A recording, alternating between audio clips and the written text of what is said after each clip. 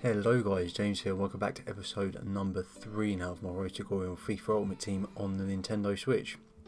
Welcome back if you are a subscriber or watching the series. If you're not subscribed, please drop a subscribe and drop a like on the video if you're enjoying them. I've got plenty more ideas coming up.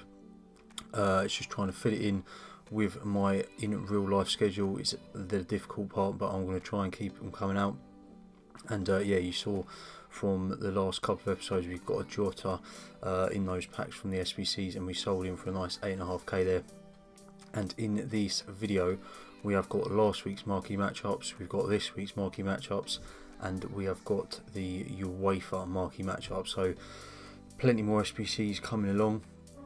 And basically on the Switch, if you are doing a Road to Glory with no money, the only real way of getting packs is these SBCs, marquee matchups, Uefa marquee matchups, and then just the little ones they drop for promos and stuff.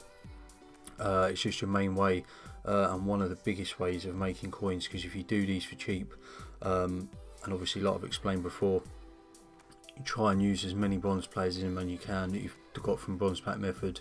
You try and use silvers if you have them in your club that you've got that can be used, low rated golds. And yeah, you just want to do that to keep all these packs churning over. Try and spend as little as you can. Some of these we have had to spend a fair bit, but mainly the biggest thing this year is because there's a lot of non-rare golds that were 300 or 350 coins in previous years. They're now 600 or 650, so that does add on a bit of cost. But obviously if you pack them sort of same players, non-rares again, they are worth that again if you try and sell them on or whatever. But yeah, my biggest recommendation is obviously, yeah, try and spend as little on the players as you can for these SBCs. So as soon as they come out, like marquee matchups on a Thursday, don't try and rush them and do them that instantly. Obviously if you've got the players in your club, pop them straight in and see how far you can get. And that's what I wanted to really talk about, is that when I do these, unless I get a player worth more than sort of 5k, I'm not going to sell him, because it's just not going to make that much difference to your club to try and get like a few hundred coins for these gold players, maybe 600-700, even 1,000.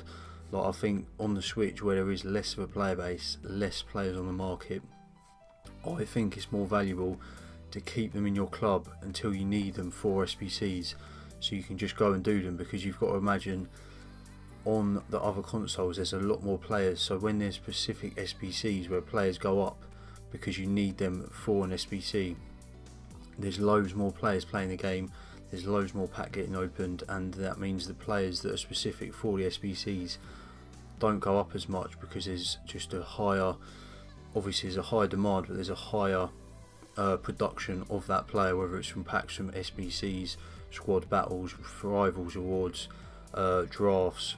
You've got all the objectives on the other consoles, so there's it's just easier to get those players back into the market.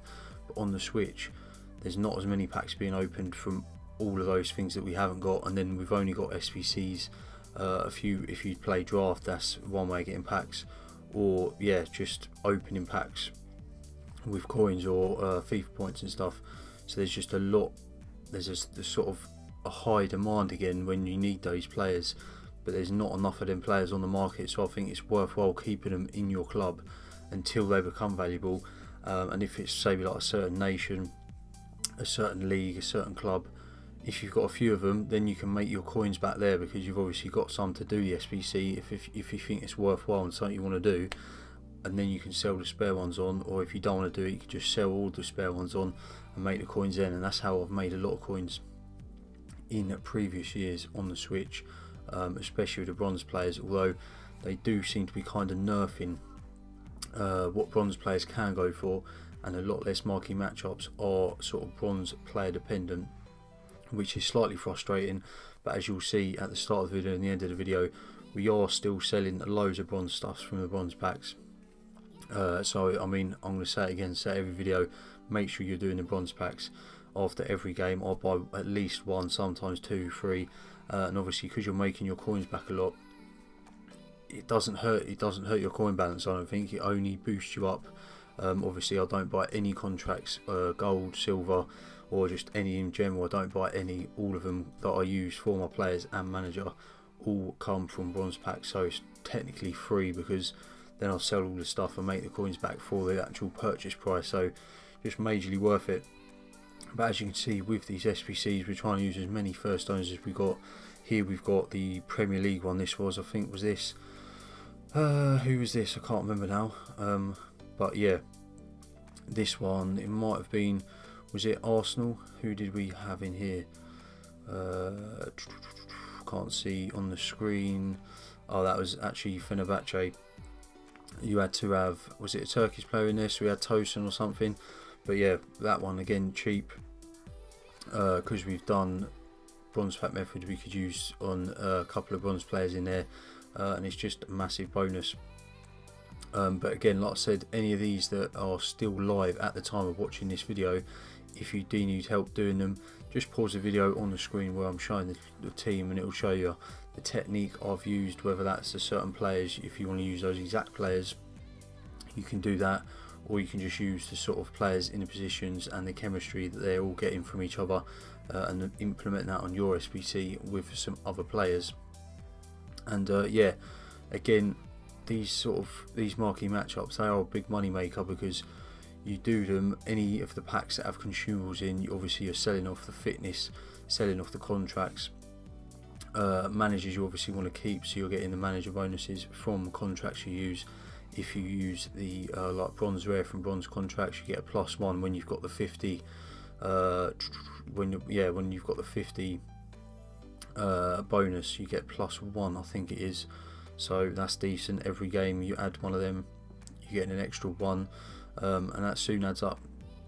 And as you can see, we've started to play a few more games in online seasons. We're still in Div 5. We only the other day it was, I played it. We had a few bad results, a few losses, and we just held that division, but we're doing better, and we should get promoted out of Div 5 in this next run.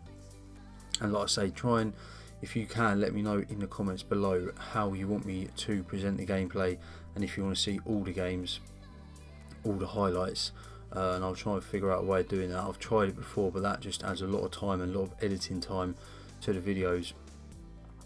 So what I might do is just do sort of highlights of every other game or something like that. But as you can see there, which will be at the title and thumbnail of the video, we pack our first inform as a series, which is very nice, and that basically paid for that whole marquee matchups in itself. Even though he's only a very cheap discard inform, that is 10k instantly back, so just very nice indeed. And yeah, we still haven't packed anything great, and I'd say he's probably the biggest value player we've pulled so far, along with obviously Jota's not far off him when he went for 8.5k. And yeah, like I say, you just got to keep churning these out, and at some point, the more packs you keep opening, you're going to get something decent. And yeah, it's just all good stuff. And yeah, basically, thank you so much for all the support. I've got plenty of views on the last episode where we done the League of Nations basic SBC, as we pick up a Ryan Brewster there, the English guy from Liverpool who actually transferred to Sheffield United this season. So that's very nice indeed. And then now you're going to see the Uefa Marquee Matchups video, the SBCs. We got Ajax, Liverpool and PSG Man U, and these were fairly expensive, mainly because of the 2 non-rares you had to have in the Liverpool Ajax game, the 2 non-rare Champions League players, and then in the Man U PSG you had to have 1 rare. But apart from that, they were fairly easy.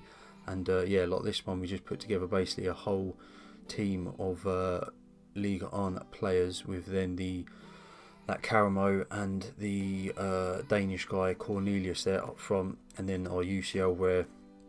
And the third league in that squad was Musa Marega from Porto. But yeah, you'll see the Man U PSG coming up in a second, and that one was sort of similar again, fairly easy to put together. And yeah, that was it, very nice indeed. And here are packs here. We don't get anything too great, but like I say, all stuff into the club, getting that club value up. And this pack's probably the best one actually. We get a Luke Shaw, as you can see, a nice player to pack, first owner. We get Tamori, who we actually pop straight into the team, and we get a first owner Lindelof, who we swap out for the one we bought, and we do sell him on, which you'll see in the next episode, and we actually make a nice bit of profit on him, about 2k I think. So yeah, very happy indeed with that. But this was lagging like crazy, this part of the packs. That's why I've had to cut and chop this bit of video up, because the servers have been horrendous on the Switch and the other console. So yeah, is what it is, but it's very, very frustrating. As we get a Kepa there, who's quite nice, goes for a couple of K. Don't actually end up using him, we just keep our Guaita, because I think he's more, well, he's just as well rounded, slightly less on the stats, but obviously with the basic chem style gets a huge boost. But he's also 6'3", which I think is quite a big attribute for goalkeepers, is to have that height, where Kepa's only 6'1", and yeah, I definitely think that's important. And there we go as well. In that pack we pack Brendan Rodgers, who is our first owner Premier League manager, so that's very nice. We pop him straight in, and he gets the full chem near enough on our team, which is just great, and we can use him. And then yeah, you're just going to finish off the episode here, seeing a load more sold stuff, gold stuff from Marquee Matchups, some amazing coins from those silver items from the silver packs from last episode. But yeah, just doing really well. Thank you so much for all the support. If you could drop a like on the video, a subscribe would be very nice. Hit the bell notification icon so you get notified when my videos go live. And yeah, check out all my links in the description below. And thank you so much for watching. I shall see you in the next one. Cheers guys.